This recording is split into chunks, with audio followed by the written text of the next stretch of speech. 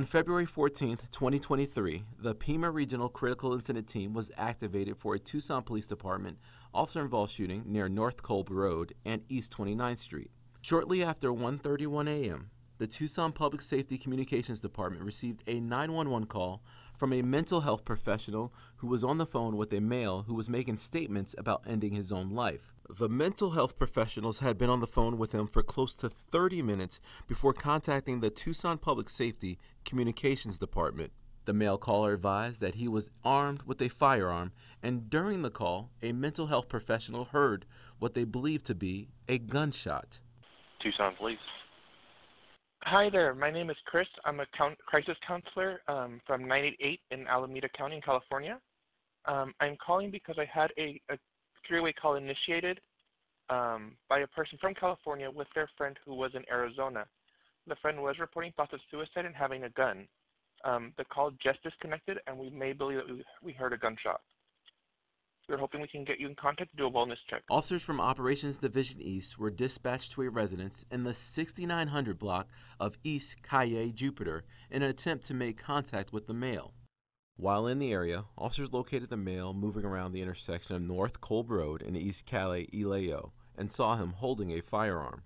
A sergeant with advanced training in crisis intervention and hostage negotiations was able to speak with him via cell phone to try to de-escalate the situation. Her communication with him involved multiple phone calls over approximately 15 minutes.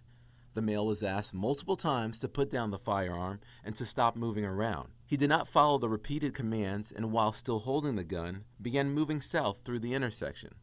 Multiple vehicles had driven by the male during this police interaction. The male was moving in the direction of a neighborhood, and an officer who was attempting to block traffic when another officer to the west of the male discharged a department-issued rifle once, striking the male.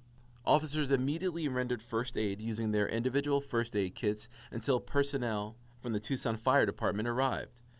TFD transported the male to a local hospital with non-life-threatening injuries.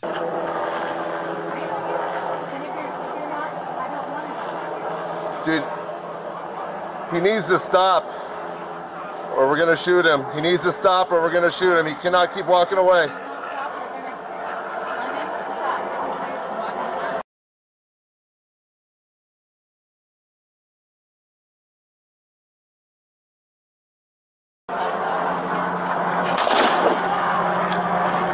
Okay, he's down, gun's down.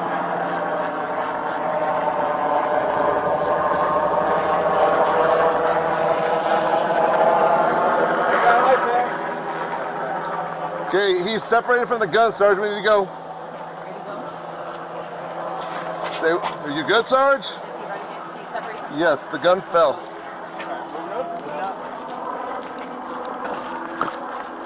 Okay, slow down. I got him.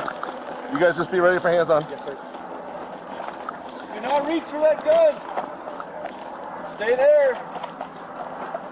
I got the gun. I got him. Gun, where is that?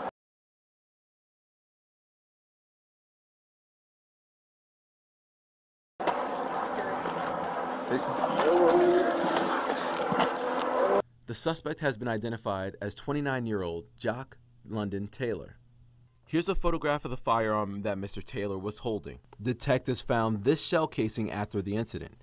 It was forensically matched to the firearm Mr. Taylor was holding and believed to be from a shot he fired while on the phone with the mental health professional.